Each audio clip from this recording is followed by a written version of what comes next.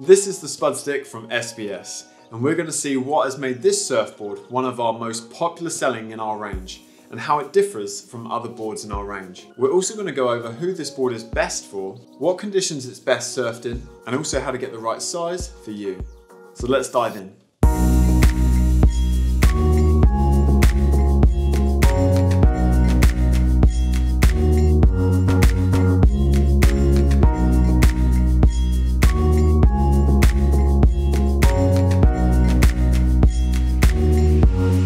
Hey everyone, I'm Ben from SBS Boards.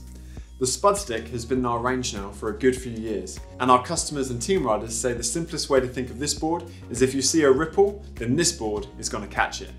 And maybe this is the reason it's become one of our most popular selling surfboards for beginners. This board dominates paddle power in the lineup. Being able to catch small waves and feel super stable underfoot makes it a great choice for anyone perfecting those shortboard skills. As you've seen from the clips, even some of the smallest waves can become some of the most fun surf sessions you ever have. The low entry rocker allows this board to plane quickly and pick up speed, especially in small and choppy surf.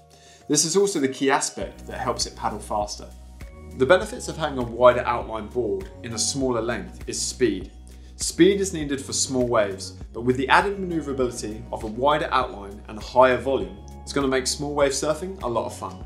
This combination with a low entry rocker means catching far more waves, but because of the volume and the outline also mean that you can surf this board in a much smaller size. It's going to mean more maneuverability and ease of use. If you like throwing the tail about in smaller surf, the Spud stick is going to be a great option, as it has a good amount of lift in the tail rocker, allowing for harder, tighter turns without sacrificing too much speed. This is definitely going to be a great board for anyone looking to get their hands on their first shortboard. Depending on the type of waves that you're looking to surf, as well as your weight and skill level, you will need to find the correct dimensions that work for you. To do this, we have a super helpful volume calculator that will guide you through finding your ideal board size, or alternatively, you can always shoot us a message and we'll be more than happy to find you something in our range that suits yourself and your style, especially for your local conditions. One of the key benefits of riding a higher volume shortboard is that you can surf small waves with little downside when the surfing gets bigger. If you're here in the UK like us, you know that we get all kinds of surf conditions, mostly windy, sloppy and choppy, and maybe the rare glassy day or two. Having a board like this under your feet makes those less than ideal surf days far more enjoyable. How it differs from our range. We have a few higher volume, wider outline shortboards in our range. This one comes at the top end for paddle power, and it comes with a slightly wider tail than the ball.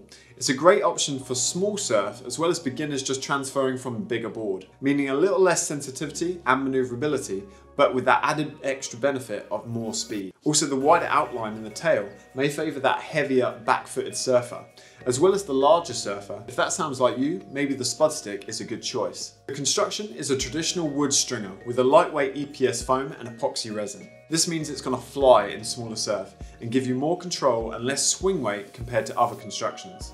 The Spud stick also has a 5-fin setup, allowing for quick change between quad setups for smaller surf or faster waves, or a thruster setup for more control in bottom and top turns. So final thoughts on the Spud stick.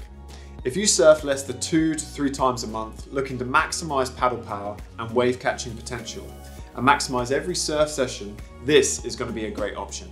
If this surfboard sounds like it's ticking all the boxes, check out how to get your own in the link in the description. I've also linked a few other boards similar to this one in the description below, and that rounds it up. For a review of our ball surfboard mentioned in this video, click the thumbnail here.